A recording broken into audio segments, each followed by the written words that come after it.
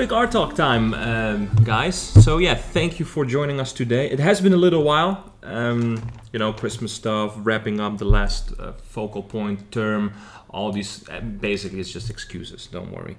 Today we wanted to talk to my girlfriend, and you might think like, oh, you invited his girlfriend, you want to show her off, but don't worry, she actually knows her shit, because as it turns out, she's also an artist like me, but she took kind of a different path in her life, and so I think she could be able to explain it much better than I do. So, ladies and gentlemen, I would like to present to you Tiffanie Mang. Hello. Thanks for having me on the show. So I guess I should start off by talking about hello. It was awesome to have you. So what we want to do here is it's basically an experiment. I'm just experimenting with my girlfriend, because what we want to also do during these focal point quick art talk times is I still didn't figure out the name. Let's just call it quick art talks, right? That I'm going to once in a while invite speakers. Yeah. Next one in line should really be Darek Zabrodsky, which is also the boss, the man of Focal Point. Together we founded it, of course. But yeah, for now it's my girlfriend, and she's acing it too. So please tell us who you are. So like Michal said, my name is Tiffanie, and I am an illustrator and fine artist now, aspiring fine artist, living in San Diego. But right now I am here visiting him in Gdańsk. I actually came from an animation background. I studied at USC, and after USC, so tell us what University USC. of Southern California in LA. Right. And after working, freelancing and working at a couple studios, I actually got the opportunity to work on a film called Loving Vincent, where I was an animator.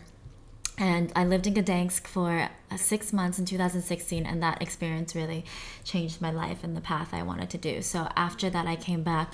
I have met so many amazing artists, and I have been drawing and painting traditionally all my life, and I wanted to re-pursue that, as well as working in illustration and animation. So that is basically what I've been doing. I live in San Diego. I have a studio there with 2 good friends, and I illustrate, I paint in my free time, and I just try to work towards that. Right. Awesome. And to cater to because I think most of the audience are concept artists, aspiring concept artists, or concept artists that already work in the field. I know that you also did concept art, right? With the skills that you have. Can you tell us your experience of what you experienced during your concept art career? Yeah. What kind of companies you worked for? What did you actually do as a concept artist? Yeah, so I work freelance for a few commercial companies with Moustache Productions, Silo Films, Disney, LA Fiction, and Breakthrough Films. And so through all of them, I was designing concepts for backgrounds, for commercials, for Disney, and for commercials for Target, for different products. So those are all 2D. So that was fun. It was a lot of line art. So I got to do a variety of different styles.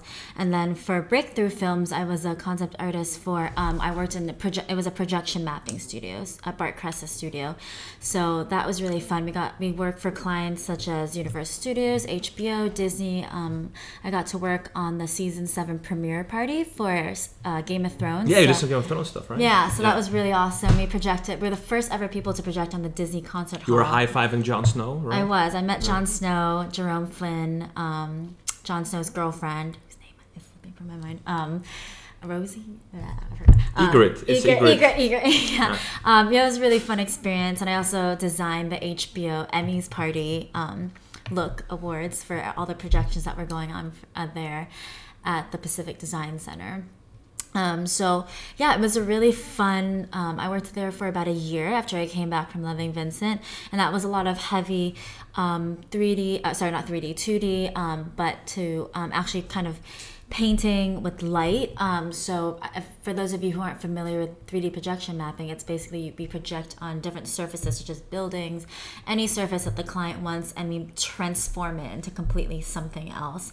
So for example, for Universal Studios in Japan, the walls that they built, like the city, like the little town walls, we transformed that. We created concepts for the driller from Transformers to drill through and make it look like the walls were breaking down, or when Jurassic Park, the dinosaurs like that was all projected. Yeah, it's all projected, but it looks completely 3D. So and these projections, so to just make it clear, so I just want to say to everybody that you can see like in how many forms and in how many executions and styles concept art can come, right? Like, I mean, when we teach concept art, we aim, of course, more for the film and video game industry. Right. But your example is like, you know, more like commercials, projections. And these projections, for example, they only work in certain lighting, right? Like only nighttime, yes, right? only nighttime. So that's when you see the maximum color. It's very important to mention that, I think. Yeah, right? Nighttime. If you go in Bart Cressa's studio, I guess I'm just promoting him right now. Promoting him. Yeah, there's a lot of cool projects you can see. And actually, when I talk about this, a lot of people who are studying animation and concept art are actually really interested, and they ask more about it because it combines. There's a lot of 3D that goes on. There are a lot of 3D modeling. They have talented 3D artists that go on there. A lot. Of course, 2D concept art, which they have a great team in Lublin and Warsaw. And it all starts from the same thing as Poland, you right? do. Yeah, as you do. You know, research, gathering textures, gathering different ideas and inspirations for looks.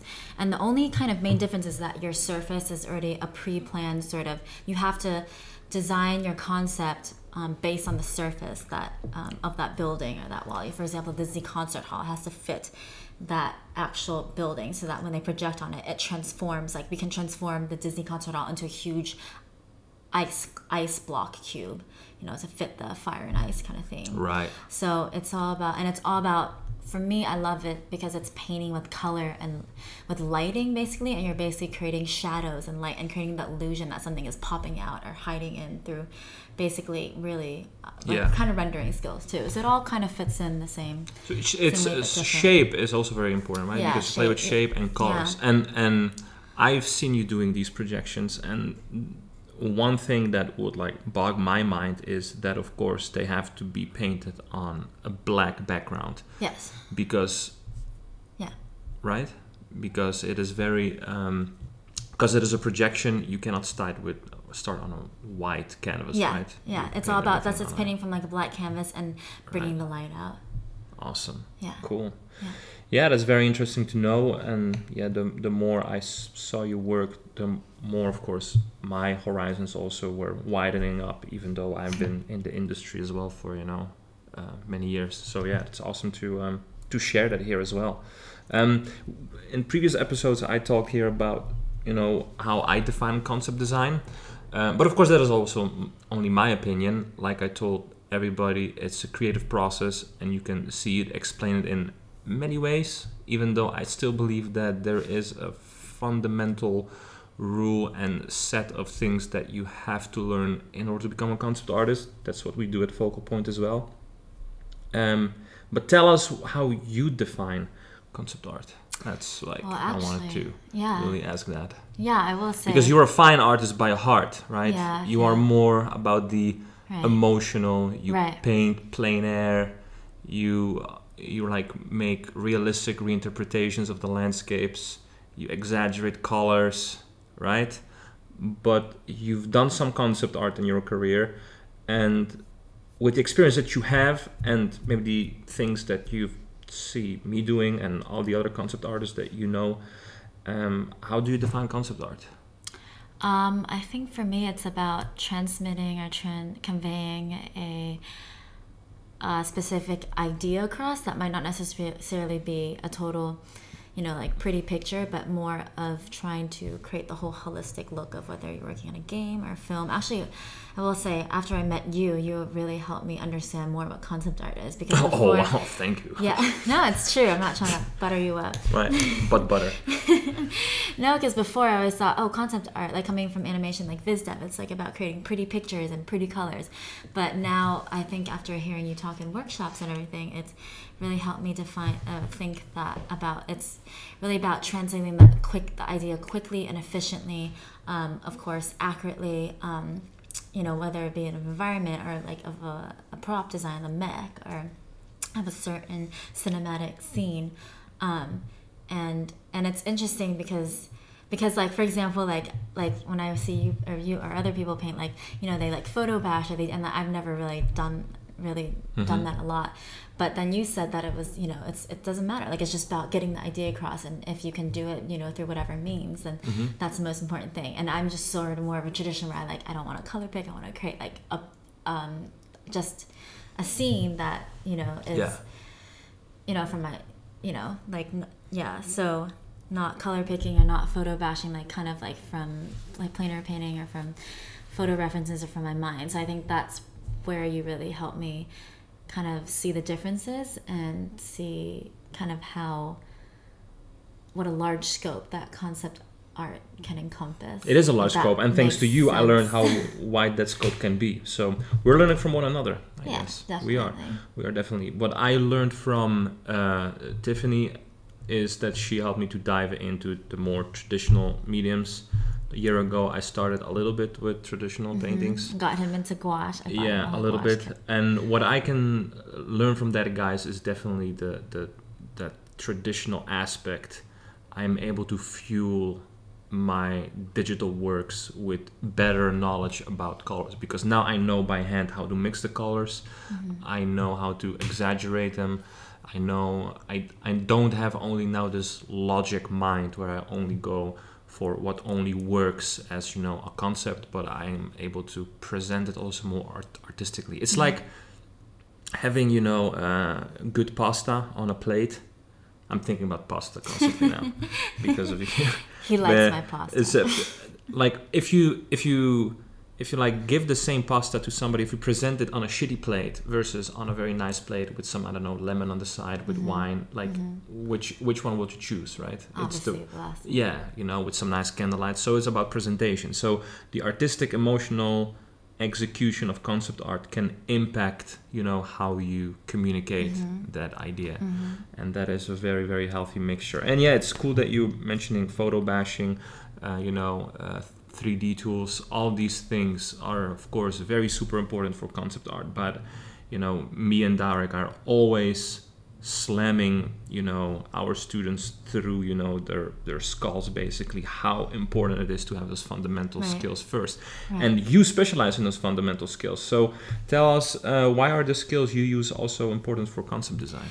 Yeah, I think for those of you who don't know, I'm an avid plein air artist, and I really, really advocate that plein air painting or studying outside on location is so important to even hone your skills, even if you're just primarily a digital artist.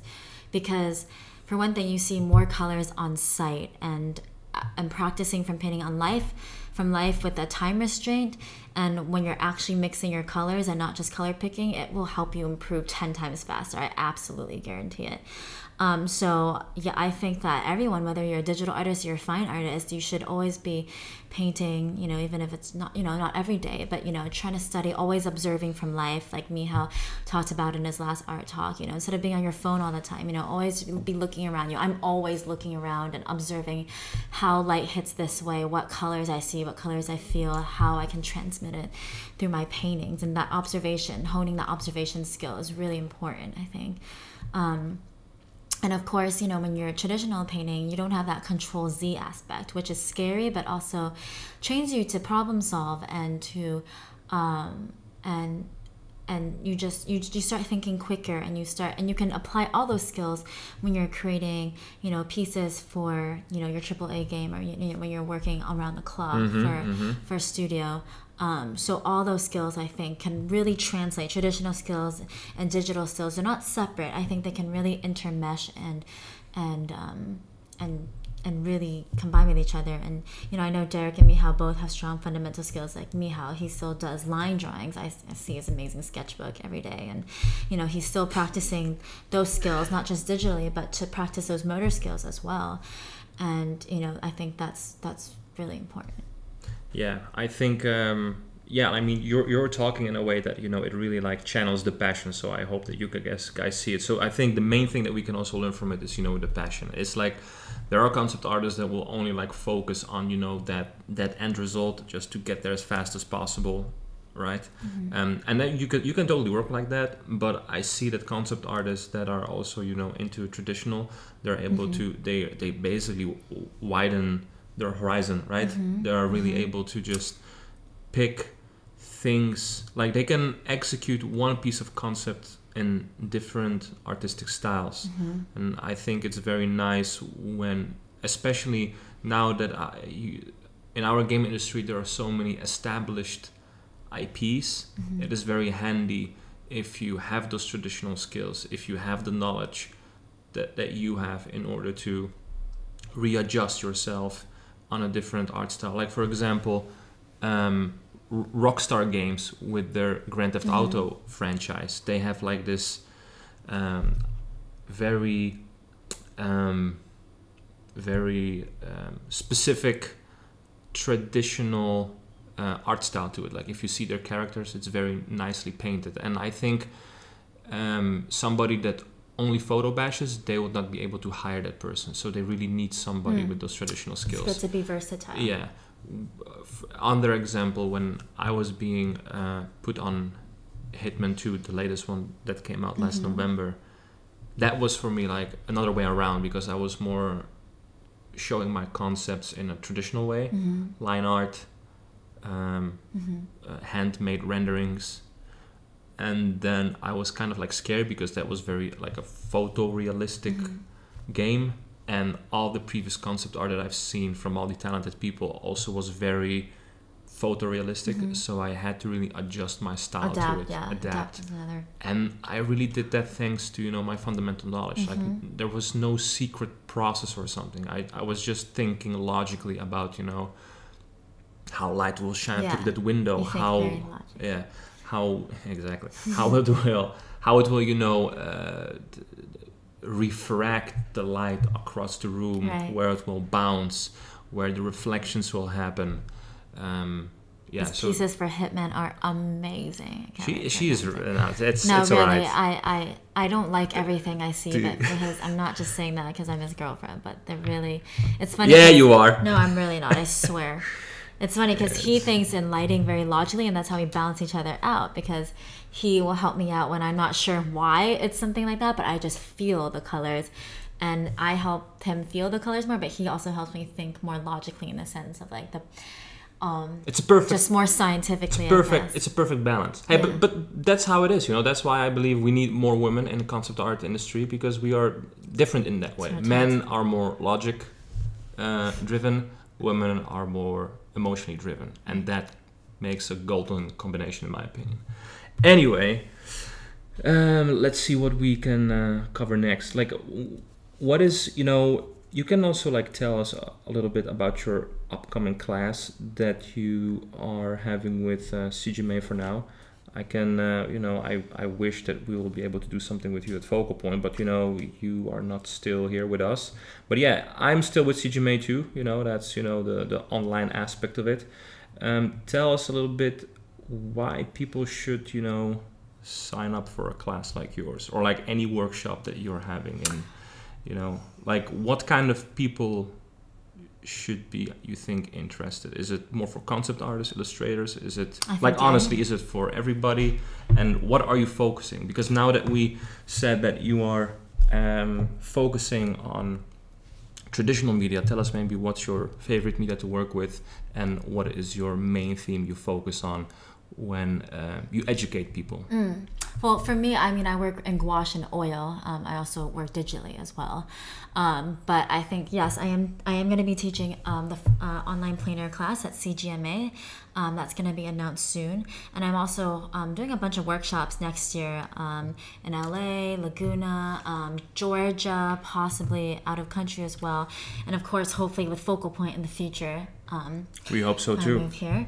Yeah, I think these kind of workshops, I'm not focusing on like the medium itself so much as like you master the medium of gouache, but I actually focus on even more the fundamentals that Focal Point also covers, like value, composition, the hierarchy of value composition, color relationships, color mixing, because a good painting starts with good value and of course good design, and color is almost kind of the cherry on top. You can have different color palettes, but if your value isn't there, then it's gonna fall apart. So I always cover that in all my workshops, so it's really for beginners or for more advanced as well.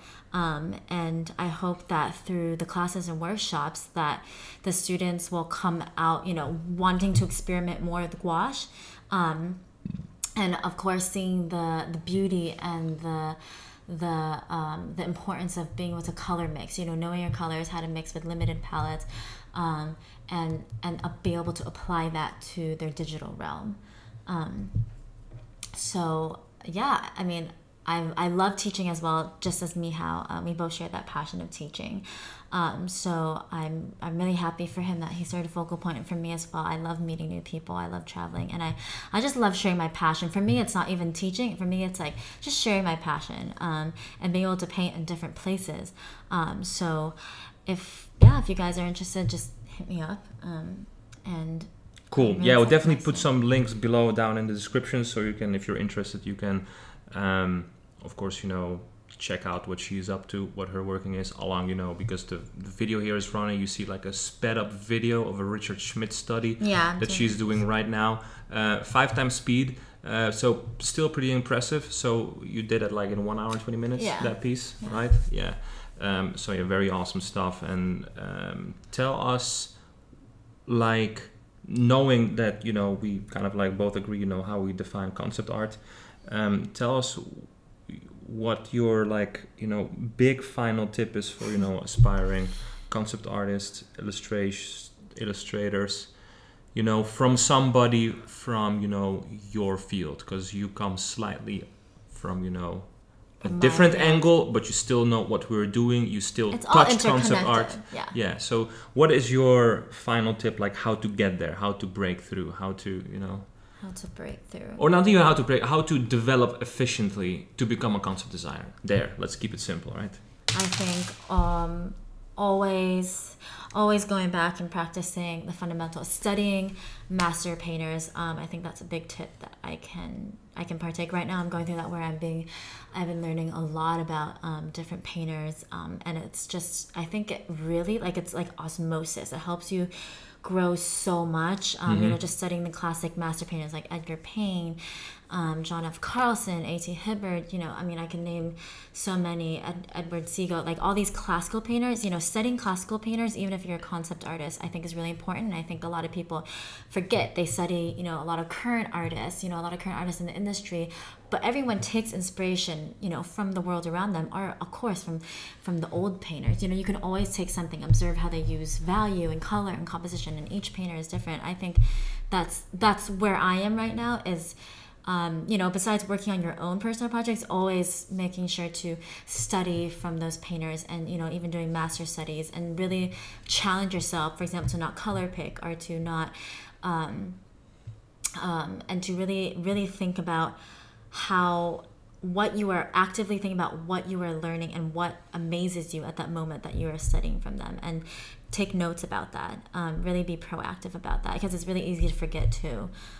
So I think, sometimes you fall in that rut of, just creating pieces for yourself or for work, and then you forget to really go back to that mode of studying. And I think that's really important for everyone. Awesome. Yeah, you were explaining in a very rich, believable way. I'm not going to, repeat everything that you said. I think you're sending a very clear message. Yeah, so guys, let us also down know in the comments, we are, open to, challenge these opinions. Right? Let us know if you agree, if you disagree, like, photo bashing is enough, or 3D is enough, or just basic drawing skills. Yeah, let us know, because in the end it's a creative process, right?